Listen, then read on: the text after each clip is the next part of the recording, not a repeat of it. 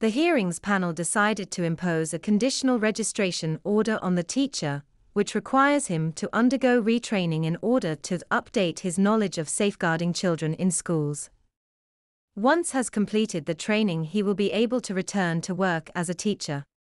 The chair of the panel, Jackie Turnbull, said it had taken into account that Mr. Towers had not been barred from the teaching profession by the Secretary of State for Education.